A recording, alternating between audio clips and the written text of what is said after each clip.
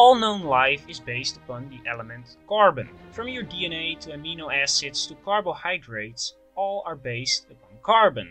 So why is this? What makes carbon so special? Mostly this comes from carbon's ability to bond with other carbon atoms. This allows carbon to build complex organic molecules. Carbon can form 4 bonds with other atoms, including other carbons. Examples of this are hydrocarbons, polymers, and many more. But carbon is not the only element in the periodic table that can do this. One of the other elements that can do this is silicon, which is located right below carbon in the table. So could life also be based upon silicon? The answer is complicated. While silicon is definitely the best pick when you have no carbon, silicon still has a few problems. First of all, silicon-silicon bonds are weak compared to carbon-carbon bonds, meaning complex silicon-based molecules shall be much harder to make. Secondly, and this is probably silicon's biggest flaw, silicon-oxygen bonds are almost 1.5 times stronger than carbon-oxygen bonds.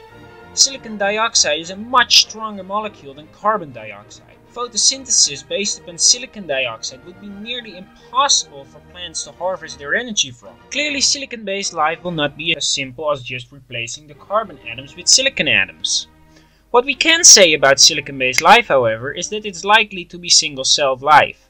This is due to the fact that silicon-silicon bonds ain't that strong. Therefore, silicon-based life will find it difficult to evolve into multicellular life, which requires complexer molecules. Silicon-based life is also unlikely to evolve in an oxygen environment. Even stronger, oxygen would work like a poison on silicon-based life, as for their silicon would react with the oxygen to form silicon dioxide. Well, what about sulfur?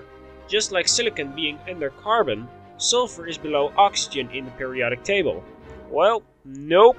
Silicon disulfide is also a solid. After all of this, it seems likely that silicon-based life would need a hyperthermal environment to survive, as for most silicon compounds being solids at room temperature.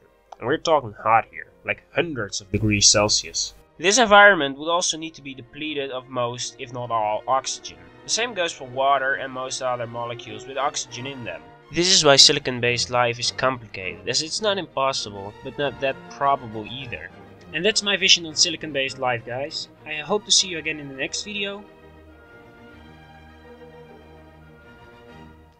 If you want to see how I made my own silicon-based life forms for the CWP, check out the CWP wiki linked below.